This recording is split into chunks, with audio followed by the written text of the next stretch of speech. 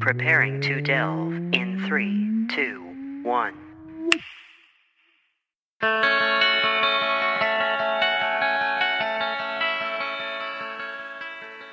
Hello and welcome to Delve. My name is Nathan. And I'm Alex. And Alex, Nathan.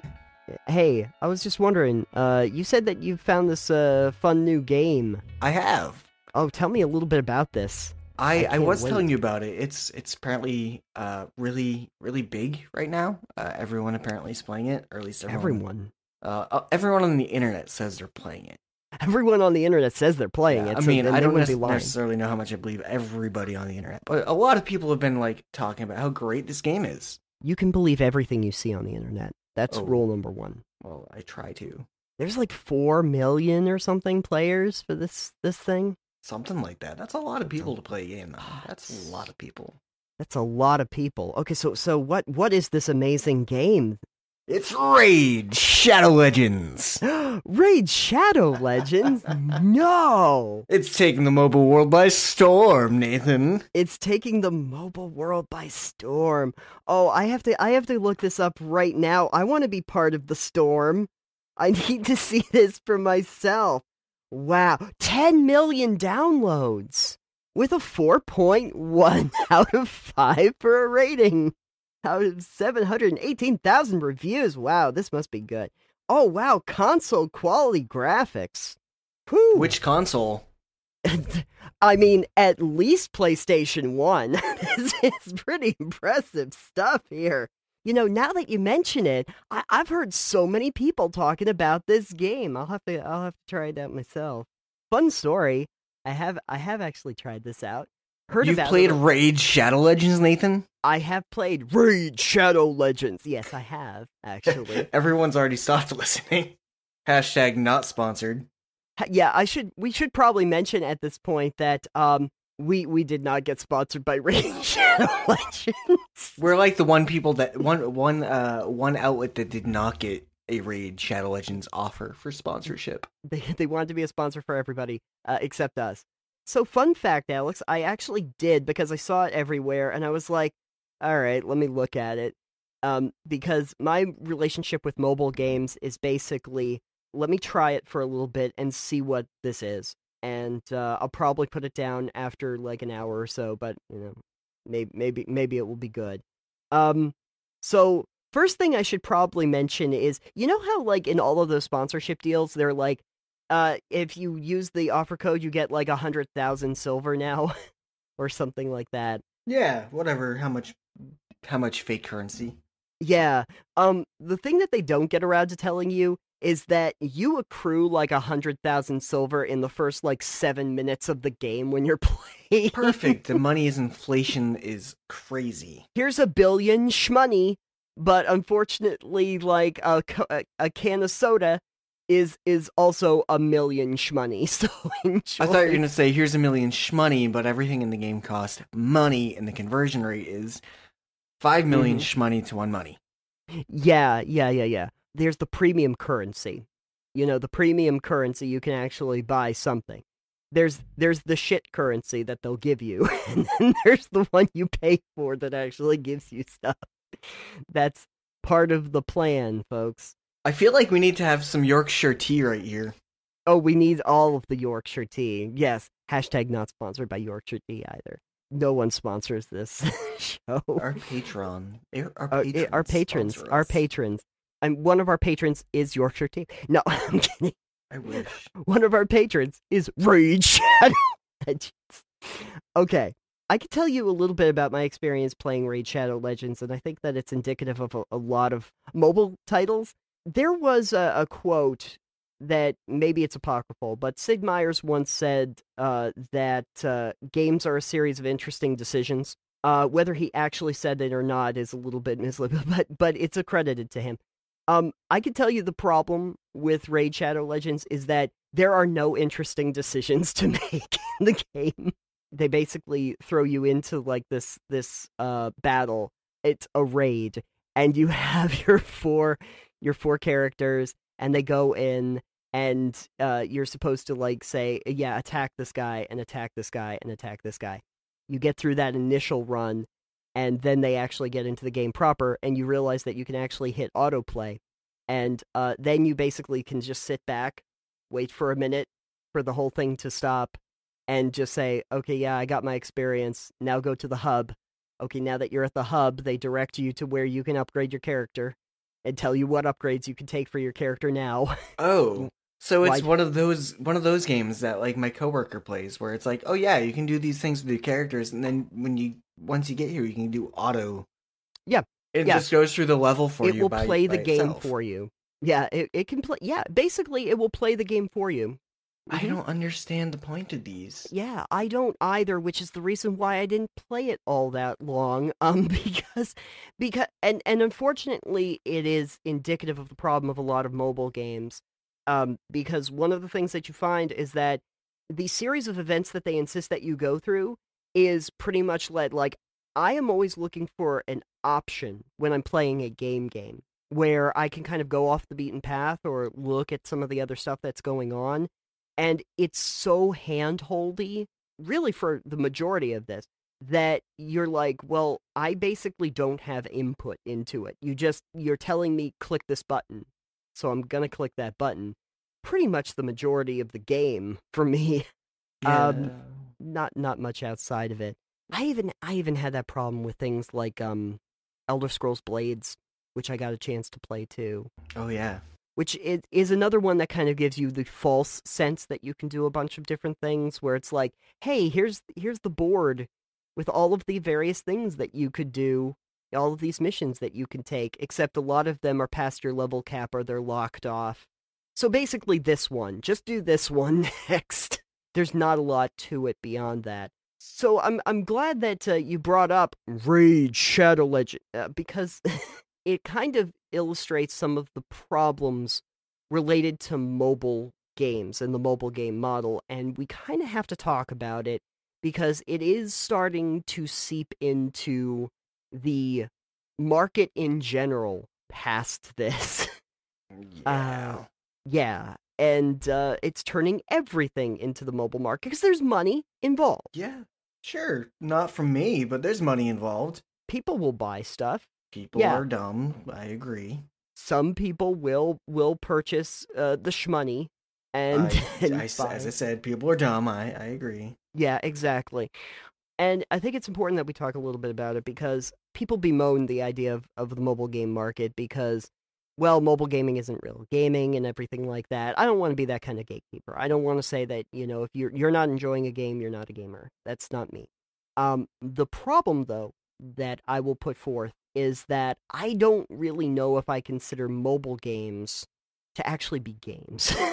Because the reason I say that is because I don't think that they're built with the intention of making a good game. There's very little, and you can debate me on that. You can fight me on this if you really want. We can go on a raid if we want. But that yeah, see what I did there? I see what you did there. That the majority of like the mobile games, and unfortunately I think Raid Shadow Legends is in that camp, is it's not so much about making an interesting game that lets you really think about the game, engage with it. It's there to try and get you into a loop so that you get used to going through this reward loop that gets you used to spending money and hopefully spending real world money at a certain point. It's the same basic mechanics that they use at the casinos to try and keep you playing and eventually spend more and more money. But there's not really a part in that where they wanted to also create an interesting game. Like, Raid occasionally talks about the idea of this deep lore. Does it have any? It's apparently, apparently it's supposed to have, this history and storyline and everything. I didn't see it. It's the end game that you find that. Probably. It's a dark RPG fantasy world. It's considered a collect and battle in a dark RPG fantasy world. That's what they say about the game. Oh. From the actual publisher. Battle your way through a visually stunning, realistic fantasy RPG with hundreds of champions from 16 playable factions. I didn't even know there were factions. I literally, there was never a part in where when I was playing where I found out that there were anything about factions. So You that's new apparently needed to information. go reinstall this game and play longer and tell me about these factions. Apparently, I do. There's nothing stopping you from playing it either. Everything except is you don't stopping me want. from playing Raid Shadow Except Legends. you. My willpower, which I don't generally have a lot of. I've got a lot for this. My social life, I do have one of those. You have one of those? Okay. I have more of one than you do. Let's leave it at that. Thanks for that. Oh, here's another wonderful trope that you end up with is develop and manage your bastion, upgrade your own personal fortress. It's a hub. My own personal hub? Yeah, which looks like everybody else's personal hub, just for the record. So it's a shared area? No, it's yours, but it's set up exactly like everyone else's would be. It's like that thing where you're in a game and they're like, here's your town, and everything is set up with different places that you can click on and do specific things at, like, the town hall and the armory and the weaponsmith and stuff like that. So it's like my garrison in Warlords of Draenor from World of Warcraft? I know you didn't play that one. Yeah, you got a garrison, yes. and you got plots that you could put buildings on. You had a limited selection of buildings you could put in them. Mm-hmm. And so everyone ended up having very similar... Everything looked almost the same for all the Horde players as all the other Horde players that had their garrisons, because you only had a limited collection of buildings to choose from and a limited number of places to put them. Yeah. And depending on what type of gamer you were, it was like, yeah, I'm going to use these ones because they're the ones that give me the best bonuses for what I want to do with my character. It's kind of like that. Okay. Can I auto hub it? No, I don't think that they have that technology yet. Because then I can just where you can, like have the game play itself entirely for me. And you don't have to do a single thing. Yeah. I just install the game and it's like, you won. You will win in 600 hours when we're done playing this game for you. On the other hand, what I kind of like about this is that I don't have to worry about them selling me a time saver because I'm already not even playing the game. So, oh, what if they could make it so you finish missions instantly, Nathan? Oh wow, that would save me zero amount of time. It would mean you can do. It would make you would actually play the game more then, because you'd be going, oh, mission's done. Click, click, click, click. You'd have to actually push buttons.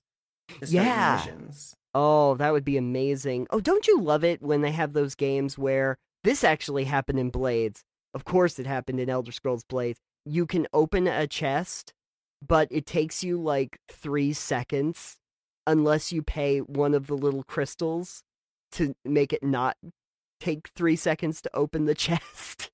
Oh, so it gets rid of the animation? Yeah, you don't need to wait the 3 seconds for the chest to open. You can, like, just pay one of the premium currency. Oh, yeah, that's totally worth every penny. Oh, it so is. I feel like if they made the chests take 30 minutes to open with an intricate animation of you lockpicking, maybe that would be worth it. Oh, well, that's the later chests. The basic wooden chests, it takes like 5 seconds. But then when they get into, like, the silver chests and the gold chests, those take like 15, 20 minutes or 30 to open? minutes. Yeah. They'll be in, like, your inventory, but you have to start the counter once they're in your inventory, and then wait for them to open.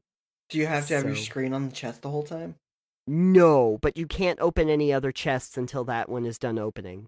Well, that's just predatory gameplay practices. Yeah, pretty much. And I think there's a certain number of chests that you can open, or a certain number of chests you can have in your inventory. 1. You can have 1. Yeah, you can have like 4 or 5, I think. Ooh, fun fact about Raid Shadow Legends, folks. Battle Pass Season 1 is here. Okay, we gotta talk about Battle Passes. Seasons passes? Yeah, there's battle passes? there are Battle Passes.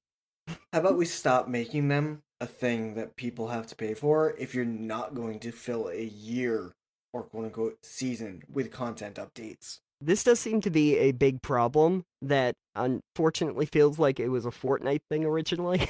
But the idea of, like, you know, I have to have a battle pass so that I can get all of these fun upgrades and stuff. Like, you could just reward me for playing the game. I know that that's a weird idea that you would actually reward people for playing the game or give them actual content for the thing. Unfortunately, they don't actually say anything about the deep lore of this. Oh, but I do love that they talk about the deep strategic gameplay. Deep strategic, let the AI do it for you. Got it. I love the deep strategic gameplay of hitting auto and walking away. This is problematic of a lot of your kind of generic mobile games that hit onto this, which is that there really aren't a lot of interesting elements to it. It's very passive by its nature, and I like games that I feel actively participating in. I like to feel like when I'm playing a game, You're actually playing the game? that I'm actually playing the game, yeah, and perhaps the reason why you see so many of these kinds of games come to mobile has a lot to do with the fact that people are on their phones, they're in a rush, they're moving, they're in transit, they're always going somewhere. So if they want to play a game, they're mostly just trying to get a dopamine high of, hey, I got a reward for a thing. You don't necessarily concentrate that much on what's happening in the game. You're not actively looking at this as media, you're looking at this as passive media. And so you can get away with a lot of stuff when you're looking at it in that regard, but I don't really consider that much of a game if you're not actively involved in it at the time. Do you see that as your relationship with games, like when you're playing? Yeah, I don't like passive things. Like if I'm sitting there doing nothing, then why am I playing this game? Could you imagine a passive version of like D&D? Like where the game just plays your character for you? Sure, that's Critical Role. That's any live play that I'd want to watch. They're playing the game, so I don't have to. It's kind of the difference between like watching football and playing football. You know, am I going to watch it as a spectator or am I going to play it directly? Technically, with something like Raid Shadow Legend, you are playing the game, but in such a very limited capacity that I don't really know if it truly counts. It's enough to make you think that you're playing a game. My coworker plays them at work. Like I'm like, dude, what are you doing? Like that's the thing right now. We keep yelling at each other across the department. Like, get off your phone, stop playing Raid Shadow Legends. Yeah. He doesn't play Raid. He plays other games. But the point is, he's always playing something that's gotten like he'll set his phone down and it's playing the game by itself. I'm like, what's the point of even having that open if all it's doing is playing by itself? I'm like, just fucking don't. What would be referred to as an idle game? The idle tappers, where like the game will just kind of do stuff in the background, which you know, as a gameplay standpoint, I don't really understand, because then what they'll do all the time is you know, wait 3 hours for them to do this thing, or you can pay so that you don't have to wait those 3 hours. But if the whole idea of the game is that it can be idle, I don't understand why I would bother paying for something if you assume that I'm not going to be there all the time. Like, maybe I'm not as idle as your game would suggest. Sometimes they get me. I remember I played Star Wars Galaxy of Heroes for a while, and that does have like a hero collection element, but that is also another one, and I eventually stopped playing after like a year or so, and I had a pretty good guild, actually. But it didn't stop the fact that they make such a convoluted number of things that you have to do to upgrade your characters. I literally played that one from the time it like launched, and I got on every day, and I had a pretty good guild that I built, and still, when they did like the special events for like the new movies and everything, I didn't have a strong enough team to do the events and get those characters. Having actually played it every day, that's inherently a broken game, folks. It's inherently broken, because what that means is that the only way you can actually do the live events that they put into the game, because it's a live service, is by paying for the premium currency to get ahead of what the natural progression of the game is. You see what I'm talking about here? Yeah, I guess so. I mean, I don't play mobile games, so I don't really fall into that trap so often. So yeah. Let me see if I can explain it in terms of something that you do play. Imagine I had WoW, right? Yeah. Now imagine like the day WoW dropped like 10 years ago or something. You got on and you started playing, and you were playing like every day. and your character was advancing and everything, and you were getting some better materials and everything. And then, like a month after the game drops, they're like, we have a major event, and you can get this amazing, like, legendary great axe. But you realize that your character still doesn't have the actual power necessary to get that axe. You still don't have that ability, even though you've been playing from like day one and played consistently. Are you playing hardcore though? Yes, you play in hardcore. You gotta play hardcore. You gotta hardcore go at this game. Oh yeah, you gotta go hardcore all the time. You gotta be one of those speedrunners assholes that gets the world's first fucking 100 level 20 character. Yeah. On World of Warcraft. World's first level 120 in 6 hours after the expansion dropped. It's like, cool. I'm glad you have enough practice and desire to just do everything right away. I'm glad you're not having any fun doing this. I don't know. They have fun doing it, I guess. They do it because they think it's fun. I don't have any fun speedrunning. But you see, in this fictional scenario that I'm putting forth, you actually can't advance that quickly. Because what would happen in this scenario is they'd say that you can only really advance like a level every day. Like there's a max cap of what you can actually achieve in that time. Okay, yeah. Except if you were to buy the premium currency, maybe you could get better gear than you normally could. Yeah, so that is the pay to win then. That is the pay to win. You cannot be at the level you need to be at for this unless you have paid to be there. Right. And that kind of leads back into that whole idea that it's not that they want to make a good game. They want to get you to spend money. If you ever have to build a game where you can't be at the top of like the raid Shadow Legend board. If you're not at the top of the raid boards or anything after playing consistently and religiously and everything, just by actually playing the game you can't be at the top, then the game is fundamentally broken by its very design. Yeah, I'm pretty sure like Extra Credits has done something on this. On YouTube. Probably Game Maker's Toolkit probably has too. It would be if we see him. Yeah, I think it's what is it, the Skinner box method, I believe. That sounds familiar. And whatever. I can't remember what that is. If you're not familiar with what Skinner boxes, look it up yourself. Right. Yeah, it's the thing that they actually had talked about at several game conferences for mobile developers was this idea of turning something from like a habit into a hobby. So the idea of get people used to a certain cycle.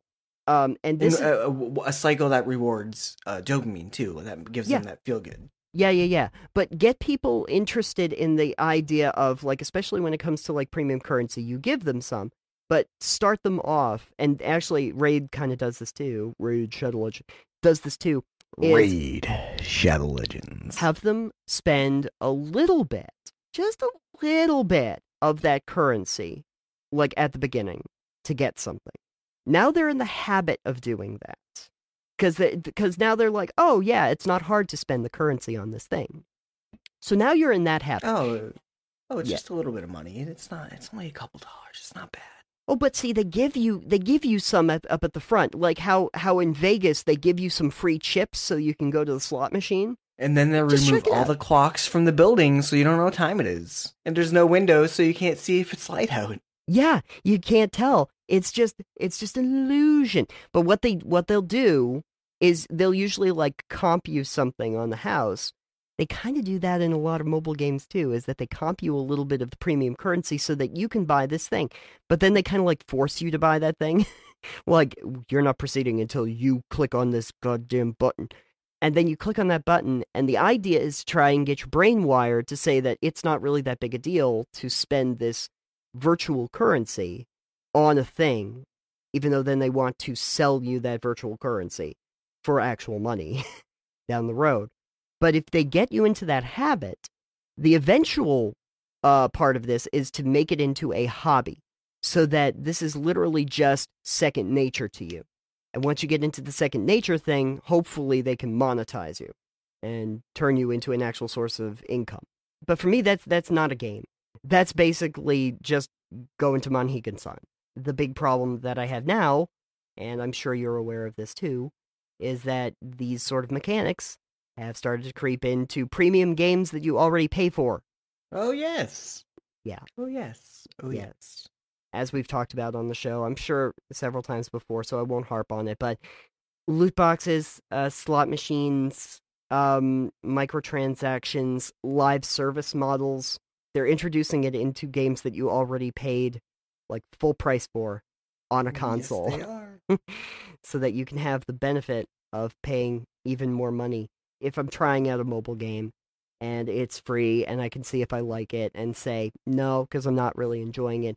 It's another thing if you're asking me to pay for like Anthem and saying that, yeah, Anthem's a live service and there's going to be more content, and then you never get around to giving me that, or or have unlocks like or an online store for real currency like they did with Fallout 76. You know, those. Oh boy. Yeah, I know. There's hey, Wastelanders is coming, Alex.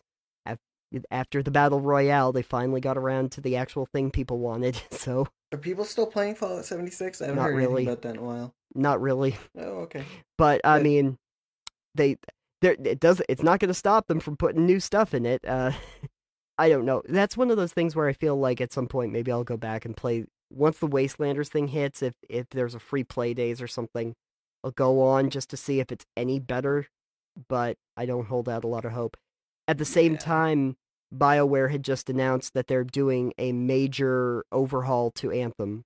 Yeah, I heard about that too, which I Yeah. don't understand why. Are they trying to recoup the money they lost? I don't know if it's that they're trying to recoup any money that they lost. Maybe they're trying to recoup their reputation at this point. I mean, that would be good too, but I don't think EA cares. Just to kind of put a cap on this, I have determined that I actually actively hope that this big thing with Anthem fails. I actively hope it fails because I feel like if Anthem, after a year of really not doing much with the game, can go back, overhaul it, No Man's Sky style, and people will forgive them their sins after all Then that they time. won't learn from it. That they won't learn anything from it, and more importantly, that EA is going to now say, oh, it's fine, we can just release a game, and the rest of the game industry, for that matter, will be like, oh yeah, it doesn't matter, we can release a game in whatever state we want, and, you know, Bethesda just... style. Yeah, yeah, Bethesda's same thing, is if they get away with it, they're going to think that they don't actually have to make a competent game, and they can just try to continually monetize it afterward. And maybe if we put a game in it later, eventually it's going to be fine anyway, and people will forgive our sins. No, I want a damn game at the start. I want a game that is a complete game, that is something I actually play, and where I make interesting choices at the start. I don't need it a year afterward, and I You don't really need a year wish after you paid for it. a year after you pay for it. But the irony for me is, it's a terrible business model. I have an issue like with early releases as well. This is the entire reason that I won't pre-order games.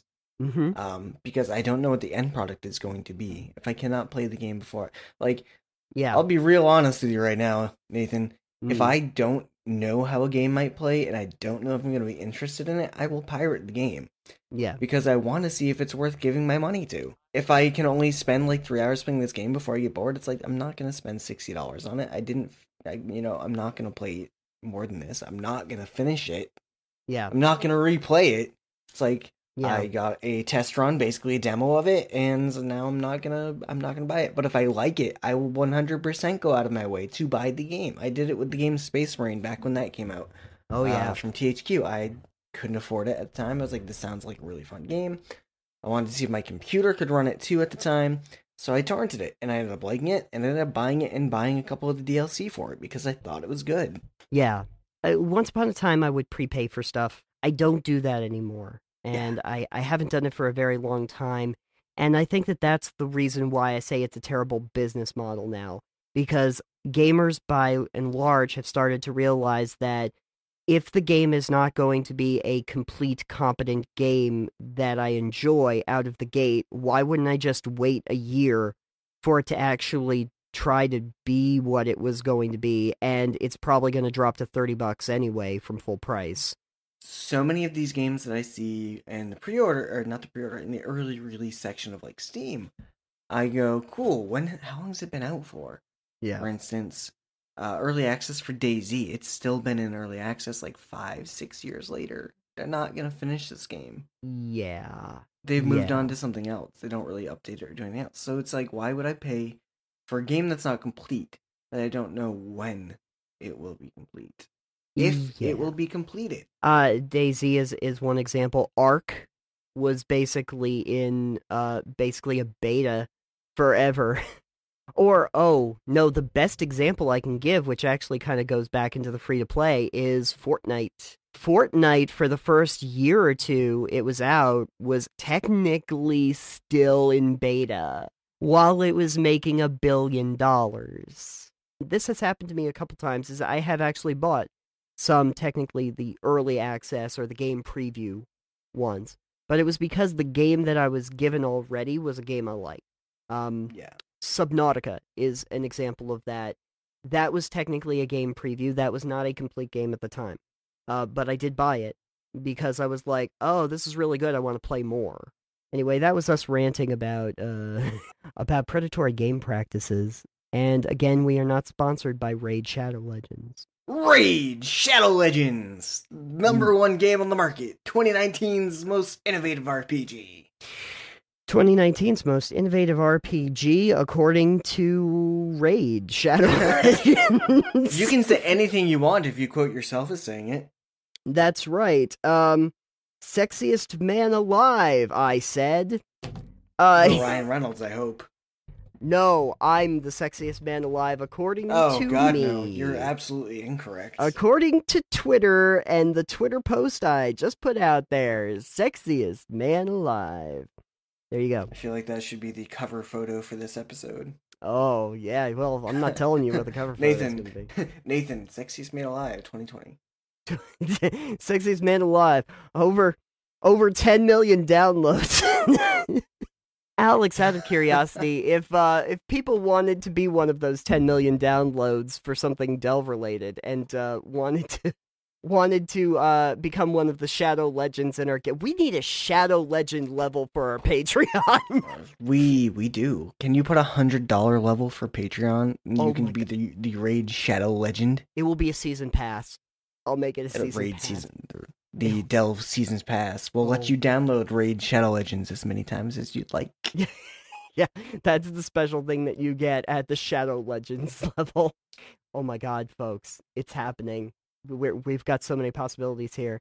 You can find more Raid Shadow Legends over at delvecast.com. Yeah, that's right. You can find this episode about this, other episodes that we've done where we bitch about games, other things where we actually talk about the design of games, not poor game design like this episode was, but good ones, and all of the other various videos and podcasts that we do, and articles for that matter. All the things Nathan does. All the other things that I do in all of my massive spare time. You can find us on the internet as well. I am at Citanium on Twitter. I'm at EXP Unlimited, where I'm kind of being a little bit more active. Maybe kind of, I don't know. People still suck. Yep. And you can find the show at Delve Podcast. Yep. And I do want to send a big shout out to our Shiny Level patrons. Don't we have a third one now? We do. I want to make mention of that. We have the Bonnie Ainsworth. We have the Dominic Perry. And joining the ranks of the Shiny is Nick. Nick, thank you for joining the shiniest of people. You help keep the lights on. That's why you're shiny. They keep the digital lights on. We get shine gets. So thank you. We now have 3 shiny patrons. And that's great. If you would like to consider becoming a patron on any level, there is a banner right at delvecast.com. You can click on there, check it out. You get some stuff early. You get some work product that doesn't usually make it out to the masses. Some stuff that we're working on. We actually do have to work on a couple of our pilots that we've been talking about, too. But when we do, they will start up on that patron site, so something to consider. That's our early access to you. That's our early access. Yes, that's right. Oh God, we're doing a live service, Alex. Shit! Everyone, cancel your Patreon subscriptions now. We can't- All we can't- 4 of them, 5 of them, 6. We have 6. 6 patrons. Yeah, we have all 6 6 of you patrons. need to cancel right now. We're doing a live service, and this is not okay. We didn't. But you see, it's either that or we take a sponsorship from Raid Shadow Legends. So I it's wonder which would provide more money at this point. I don't know. I think Raid's throwing around they must be throwing around quite a bit of cash for the outlets that they've gotten sponsorship deals from. I'm pretty sure like the John Trons and even the Chris Stuckmans of the world did not like take $20 and call it a day. There must have been some money involved. I mean, considering I see the ads on King of Random, which has 10 million subscribers. Yeah. Yeah. There's I'm some pretty money sure they've thrown involved. around a couple $1,000s an ad. That's why I say I don't really bemoan people that took that deal, because if somebody came to me and like I was like, yeah, this product doesn't look great, but here's a bag of money, I would have a hard time turning that down. Thank you for joining us on this episode, and we are hopefully going to be getting back into the swing a little bit more and doing some more episodes. And if you have any topics that you'd like us to cover, or if you'd like to join us for some of our live episodes, you know where to reach us. Thank you for joining us here on Delve. We'll see you in the next episode. Bye. Bye. Go play some Raid Shadow Legends. Had to get that in, right? Yes.